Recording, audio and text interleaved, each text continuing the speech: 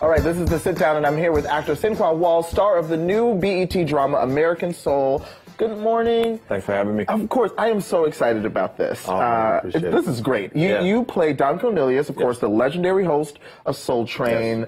Yes. I'm just so excited about this because it's like, you know, it's a new way to look at American history, pop culture, and of course, like, music. What are some things about Don Cornelius you learned from working on the show?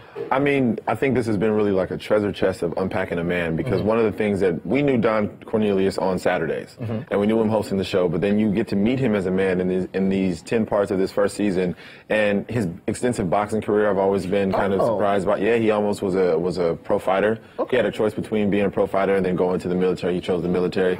His father was pushing him to become a fighter. And so in the show, we dive into that relationship that they had and how it was surrounded by boxing. So he was a person that really stood for what meant, or I guess walked with intention. And I think a part of that was because he was a boxer that wasn't afraid to jump into a fight. Yeah. Wow.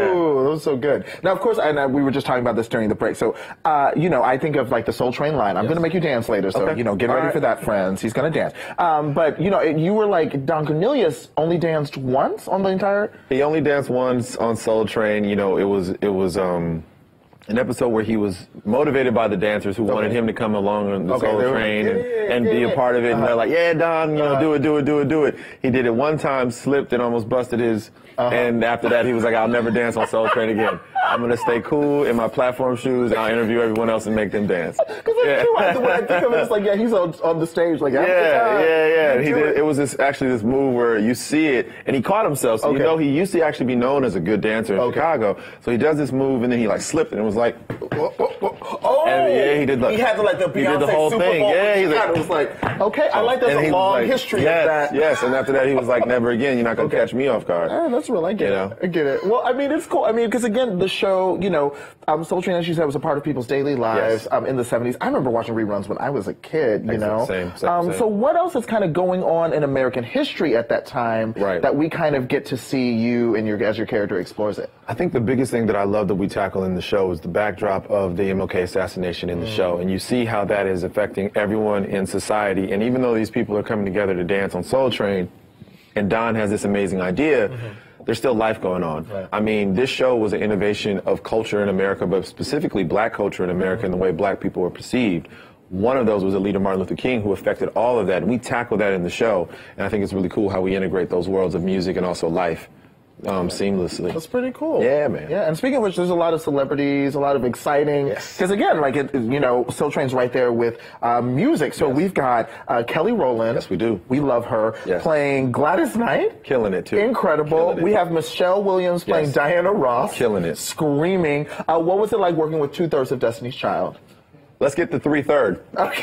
Let's get the whole third. You know what I mean? What's that like? I mean, I got to interview Michelle Williams. Like, and it's like, did you resist asking her about Beyonce? Were you asking about Beyonce every day? You know what? I let a lot of the crew ask about Beyonce because I was, you know, trying to be in my professional space of like, hey, we are counterparts and we have thespians working together. So I want to ask you these questions. Let's talk about the work here. So with both Michelle and Kelly, it was really about them and us connecting. And then obviously people got so excited because they were there that they would ask questions. And then it became this running rumor that they're working on getting Beyonce. Maybe they're going to get Beyonce. And I remember saying to myself, I was like, if Beyonce comes on whatever day she gifts us with her presence, the security on our set, everyone will need a pass. It will be insane. And I was like, shut down the entire I was like, are we going to shoot at a different sound stage? Because right now, like, we have one where people can walk up. You know what I mean? No one really knew what we were doing in Atlanta. We had our own little secluded pocket.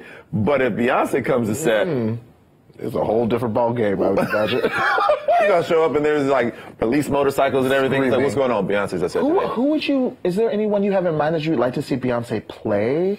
Like, it's an old, because she's kind of done the Diana Ross thing with Dreamgirls. Yes. I'm trying to think. Oh, wow. Maybe Tina Turner. Well, we have Tina Turner. Shook. Yeah, we have Tina Turner. Gabrielle Dennis plays Tina Turner.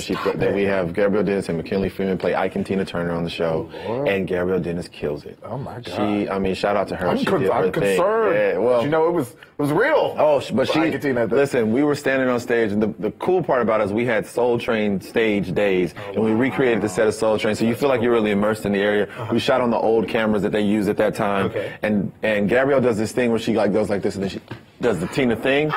And everybody was like, okay. Shook. She was in it. She did her work. She came prepared. I don't know who I would say for Beyonce to play. I would love her to play anybody. Yeah. If she can play my best friend. Let's just have Beyonce be a special guest star so we can keep bringing her back. Yeah. Oh, I see. You know what I'm saying? You're sneaky. Hey. You know, I don't mind security on that day. I'm going to have a name tag just to be in a scene with her. So people know that I'm the guy that's supposed to be there. I think that's perfectly reasonable. You know how to be respectful. Well, something else I love, you are also going to be on a Netflix film with Angela Bassett and Patricia Arquette, who's had an especially good run this year. It's a movie called Otherhood. Tell us about it, and also we just got to ask, what's it like being able to say Angela Bassett plays your mom? What's it like being able to say that Angela Bassett is a mentor in a mom-like capacity and still reaches out to you? Stop! That's the question. It's a gift. Oh my God. It's amazing. I'm so grateful for her in all aspects. She's been such a mentor and a guiding light in my life since the day that we worked together, since the day that we met. I learned so much by working with her. I watched her, I observed her, I listened to her, I asked her questions, and she taught me so much, so graciously. I think the biggest thing that people need to know, and it comes across in her social, and it comes across in her interviews, is she's a beautiful person, inside and out, and she's dedicated to growth in all aspects, and you being great as well.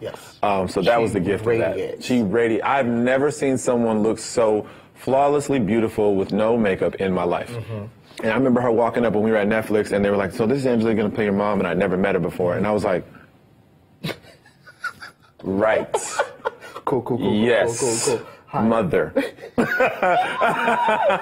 incredible. Yeah, man. Yeah. Oh, so it was a blessing. It was awesome. Well, I'm excited to watch it. And you know, it's like this moment. I mean, the American Soul is going to be great, and of course, Netflix is like a whole other level of exposure. Yeah. Does this moment feel like my time has come and empowered? Does it feel like all right?